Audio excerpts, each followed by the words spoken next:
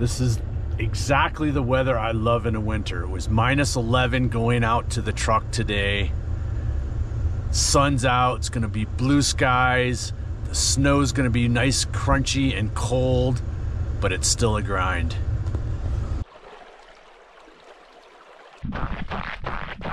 It's days like this where you gotta really understand your why, your purpose, your goal.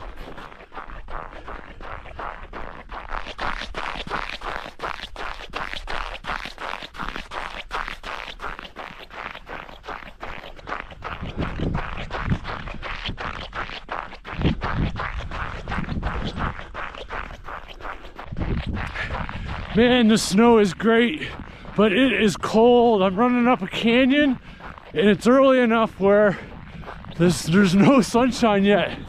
The sunshine's way up there, way over there. I gotta get up higher before I get warm.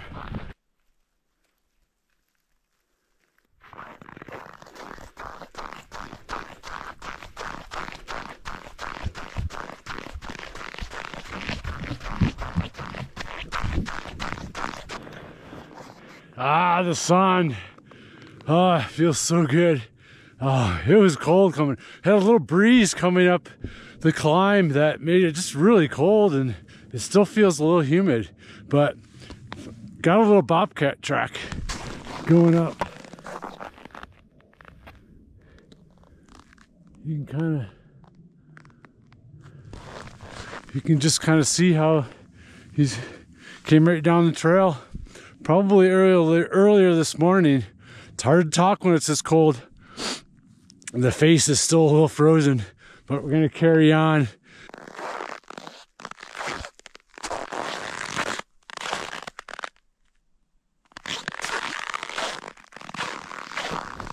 And here you can see how little snow we still have.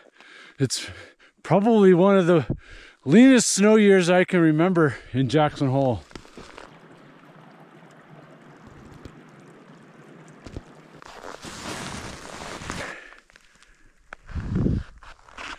It's days like this where we really have to have a why. We really have to have a mission and a purpose to get out the door, because our brain is going to play tricks on us. And that's our opportunity to train the brain. The brain's an organ, but it acts like a muscle, and we can train it. Just like we can train our legs, just like we can train our cardiovascular system. As soon as we can understand that our thoughts are just thoughts, they're not a truth or a belief, everything becomes easier. Just like now the sun's out, I can take my mittens off. Everything's become easier because the sun's out. We got to view our thinking, what our brain is telling us, as they're just thoughts, nothing more. It's human nature to want to know what's going to happen. And making that goal for the year. Hey, we want to know what's going to happen before we register for that race. All our mind is going to keep us safe and make us wonder and make us fearful of what might happen. We want to know before it's going to take place. And that's impossible. It's impossible to know what's going to happen. And that's where our brain and our thinking is trying to keep us safe from. And as soon as we can see that, the sun's going to come out. Everything's going to ease up. Everything's going to start to flow. So as we approach this new year, start to train the brain. Start to see the brain as a muscle that we can train and mold it in the way we want it to work for us. And that starts with observing your thoughts and realizing your thoughts are no more, no different, no bigger than just thoughts. We tend to believe them. The older we get, the more we've been thinking, right? Okay, the more the brain is trying to keep us safe from our fears. So start to see your thinking as a manifestation of your fears, and that can stop. As soon as we become aware of our thoughts, they stop. That's what's called living in the present. So practice through January, just becoming aware of your thoughts while you're running. And notice how those thoughts are really filled, still hard to talk even though the sun's out. realize those thoughts are filled with fear. And as soon as we start to observe them, they diminish. And that's what's powerful. Then we keep moving forward. And that's where the magic happens. Wow, this is the furthest I've ever gotten in the winter. So little snow.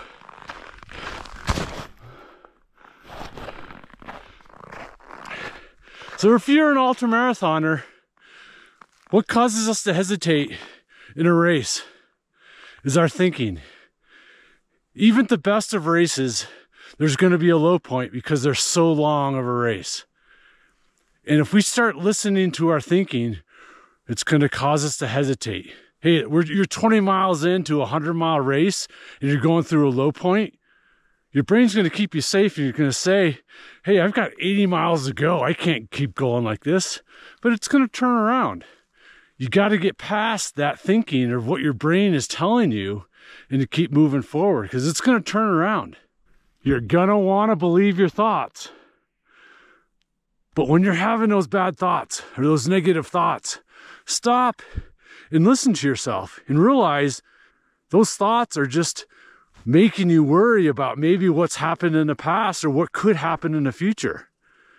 And as soon as you're aware of it, it stops and you live in a moment.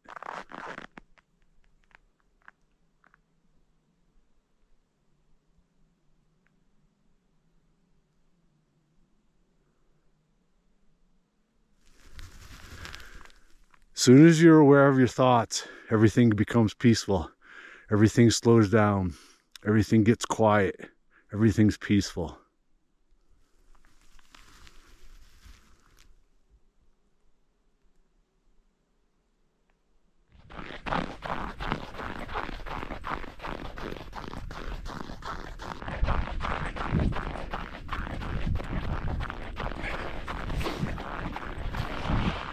Think of it.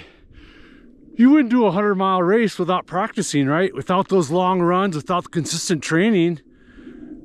So we can't expect our brain to get better without practice. And that practice is simply observing your thoughts and trying to understand why you're having those thoughts. Through this process of understanding, the thoughts stop.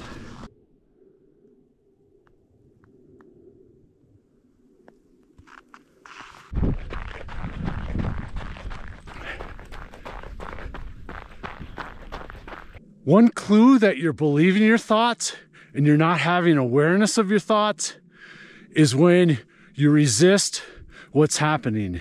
You want things to be different. That causes maybe frustration, that causes fear, but that's your clue that you need to start observing your thoughts and not believing your thoughts. I see it all the time with athletes. They want things to be different. They resist what's happening to them. So remember, it's not important what you think. It's important what you do after you think. And getting back to your why, your purpose, your mission, I have my athletes visualize the runner they want to be. And as they're visualizing this, think of 3 traits that are required to be that athlete. And then they use this as their mantra when things get challenging. It helps them divert back to their purpose, their mission, their why. And it also breaks up all the negative thoughts swirling in your head. So I'm headed back down the canyon. See all those footprints? I'm going this way. These footprints are coming that way. Those are my footprints of the past. Similar to your thoughts, all about the past. This might be one of the most important training messages I've ever put on this channel. What if, just what if, all your thoughts aren't true? Can you see how this could help you in your long races, in your training, in signing up for that big race you've always wanted to do? But the most important mistake all athletes make is they think they shouldn't have these thoughts. They shouldn't have negative thoughts. All I'm saying right now is that you do away with your thoughts, and that's not true. you're always going to have these thoughts. Always. All of us. The elites, the pros, the icons, we all have negative thoughts. So the key is not to think you're not going to have the thoughts, but it's to realize when you do and say, oh, there you are. I was expecting you. And just start to listen to your thoughts.